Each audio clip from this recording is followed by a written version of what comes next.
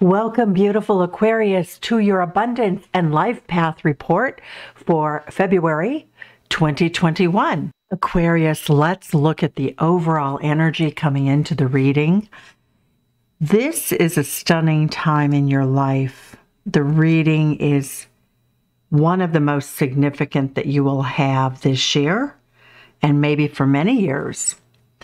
We get the first card that comes in as your overarching energy is Mermaid Love.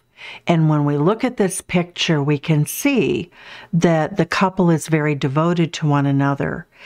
She is operating in the earthly realm, and she is dependent upon her lover, her husband, the person who adores her, to keep her safe in this environment. So for many of you, you could be in a very supportive relationship, one of deep love, one of accepting differences, one of great intensity, while you receive an unusual kind of love returned from someone that is very special to you. For most of you, this would be a significant other, lover, husband, boyfriend. But for some of you, it could also be signified by a really dear friend or somebody with a lot of wisdom who gives you a lot of support. The next card is listen. You are being requested. You're asked by the universe at this time to become very quiet, to listen to the hoofbeats and the off in the distance.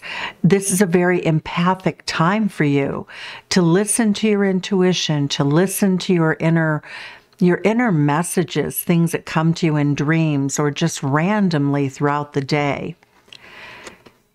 Everything is connected, and that is why Spirit is calling on you to listen so carefully, to give and receive support so willingly.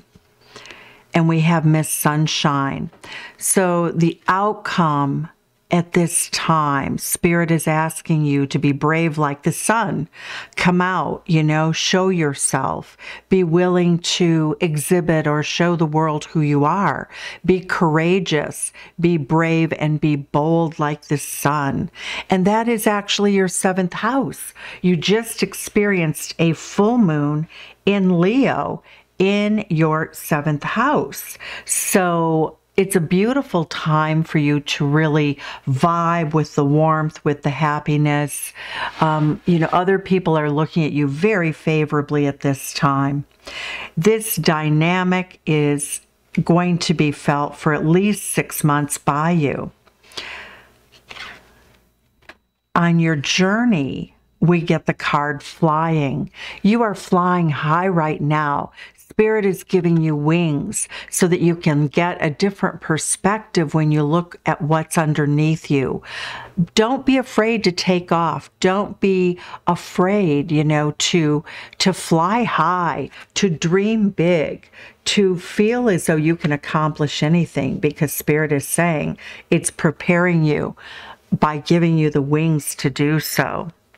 The prayer card is an archetypical energy, and it's asking you not to be religious in the traditional sense, but to have gratitude every single day for everything that's beautiful around you, to appreciate the view, the ride, so to speak, in your life, no matter what the situation, to find reason to give thanks to the people you love, the job that you have and may love or may not have, but anything that gives you security, anything that helps you stay grounded, the snow that's beautiful, the plants that are gorgeous, everything that you have in which you could give thanks is, Spirit is calling on you to do that so that you can bring more abundance into your life, but more so that you can enjoy the abundance you have now as well as attract more.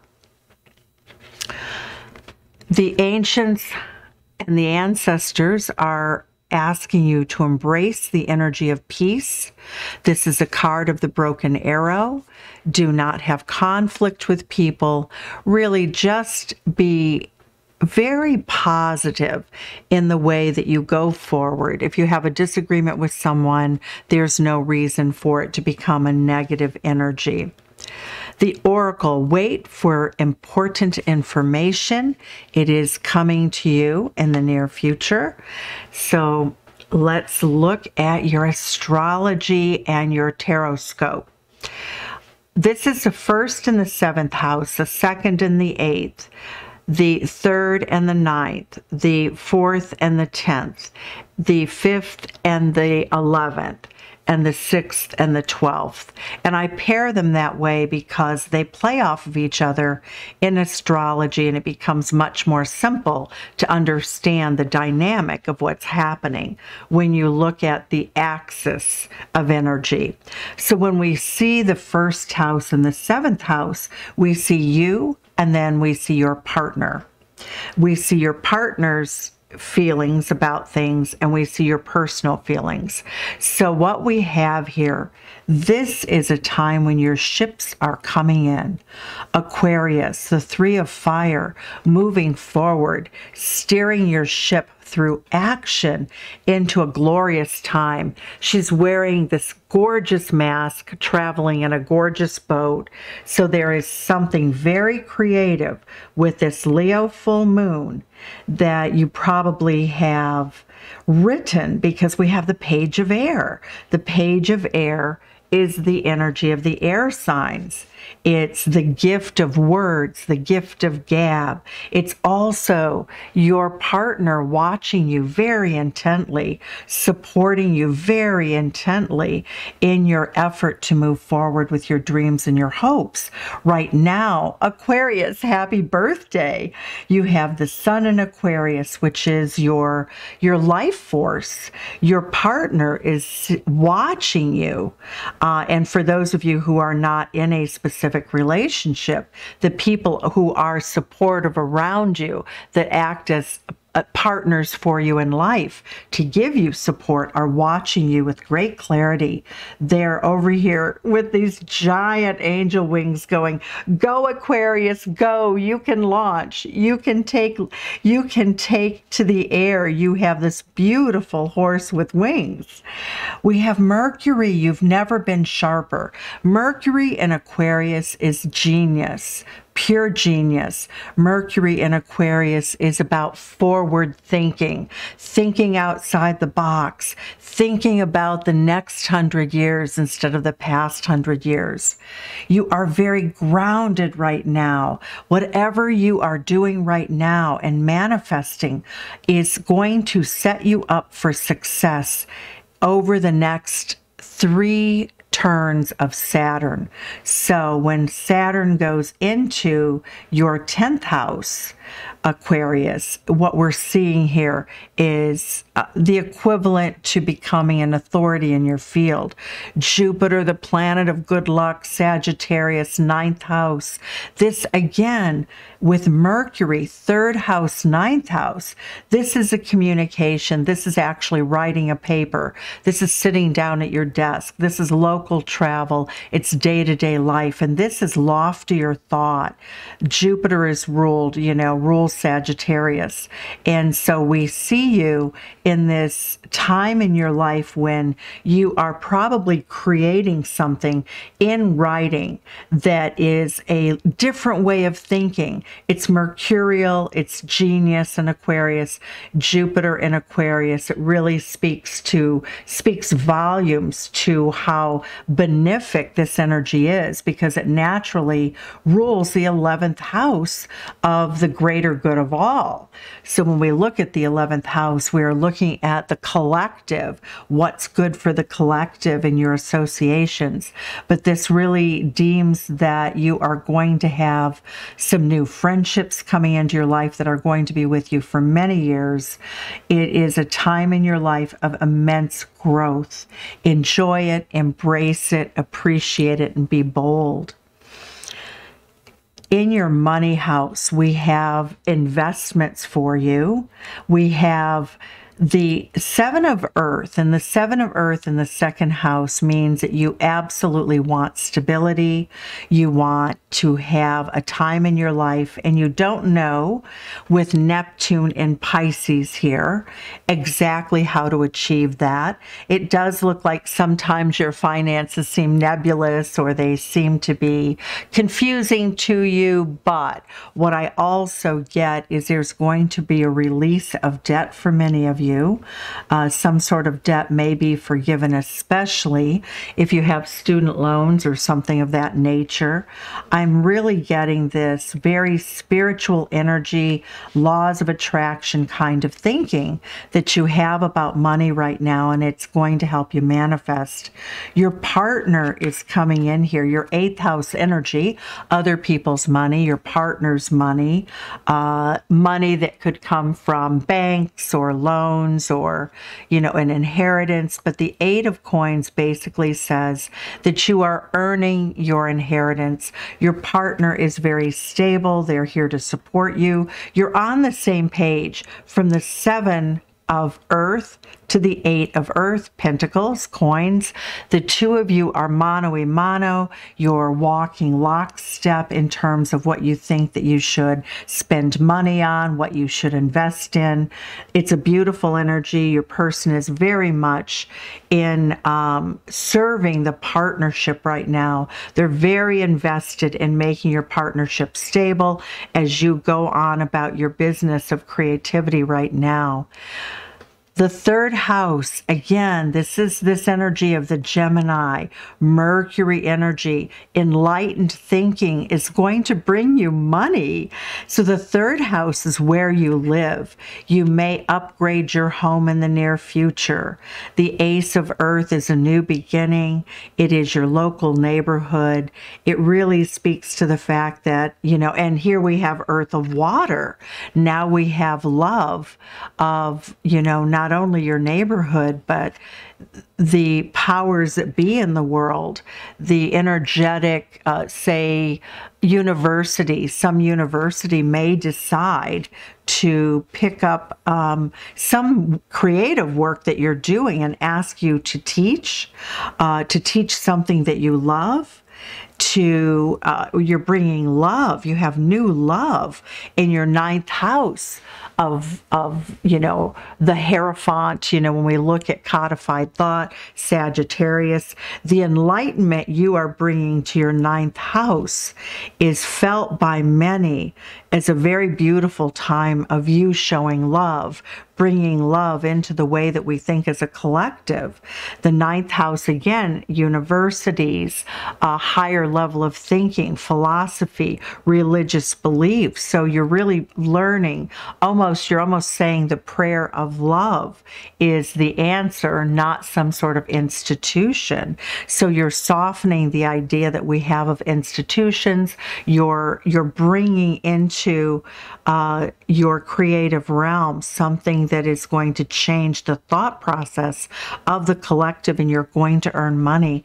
Again, this could be writing. This is publishing. This is writing. So when we look at your 4th house now, we have 9 of air. So your 4th house, where you live, is of great concern to you right now.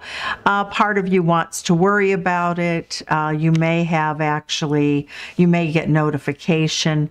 Say if you're a renter, you may have this sort of Uranus, very surprise situation in which you decide to move or relocate. You're prepared for it. When we look at Uranus again, where you live is inspiring to you. It is Aquarius energy with this energy here. But we also see that it looks as though with Taurus, you may need more room, physical room, to work at home. And the 10 of air says that your significant other is looking at this like, oh man, I don't know that we should do that. I don't know if we could do that right now. So they look as though they're not so on board with it, but both of you are being very cautious. So whether or not you're looking at, what's going on in terms of moving, your partner feels as though you should wait for your career to be bolstered. I also see the chance that for some of you, you may end something in your career that you're really, you're tired. It might feel like it's really time to move on. So that will be in flux. I don't see any, tremendous activity. It would be slowly over the coming years with Uranus in Taurus that you may change your career. It would be very rare for you to lose that at this time. So it does look like you're stable here. I like that energy for you. When we look at your 5th house of romance, we see balance, Gemini energy here, that it is very important for you in romance to have someone who is communicative. So if you have a Gemini in your life, Aquarius, it really means that that person helps bring balance to you, but you're also bringing balance to your own idea of what's romantic and what feeds your heart, what feeds your soul. When we look at your partner in terms of their romance, they're sort of holding their breath, they're watching you. This is Aquarius energy. They're watching you, they're watching over you, they want to protect you. When we look at this handsome King of Air, it's sort of like the surgical, when we look at the King of Air, he's holding a sword. This is a King of Swords, and many think of the King of Swords as ominous or somebody who's harsh, but truly the King of Swords is all about that intellectual capacity to remove emotions from decision making, and in a very healthy way, such as the King of Swords is oftentimes an engineer, somebody who doesn't get so emotional they throw the computer out the window. It could be somebody who is in a job that requires, like a surgeon. There's no crying in surgery, and yet this person could be a very healing entity in your life. And that's what I'm seeing. I'm seeing that for most of you, you have a lot of intellectual people around you right now in this beautiful, almost like environment at a university, or that thinking, that very upscale thinking of telling you the absolute truth, giving you the truth, helping guide you into your future. We have the energy every day, day to day. You are the high priestess. Your intuition is off the charts right now. You are very emotional. Sometimes I feel as though when you're creating or you're doing your daily work that, with this Cancerian energy on that cusp, I feel like you could be very emotional. But given the full moon in Leo, I see it as a very creative time. Protect. Cancerian energy protects the egg. So whatever creative ideas, whatever your creative works are, you'll be very protective of them, and you'll be very wise in terms of how to do that. The 12th house energy that's hidden for you right now is Venus is moving now soon from Capricorn into Aquarius, so that influence is changing. And Pluto, right now, your 12th house, everything that's hidden in your life is something that you're purging. You are purging any burdens that you've had from the past. You are moving into an absolutely vibrant, it's almost like you're bursting out of an egg, you're bursting out of a big egg in the eagle's nest, really, with this beautiful high level of thought and intuition. Whatever you are creating in your life is going to carry you for many years into abundance, into wealth, and it is transformative. Aquarius, I hope if you like this message, you'll take the time to like, subscribe, share, enter the contest. Sending you love from Chicago. Thanks so much for joining me. Hope to see you soon in another video. Take care. Sending you love from Chicago. Send some back and tell me where you're from, Aquarius.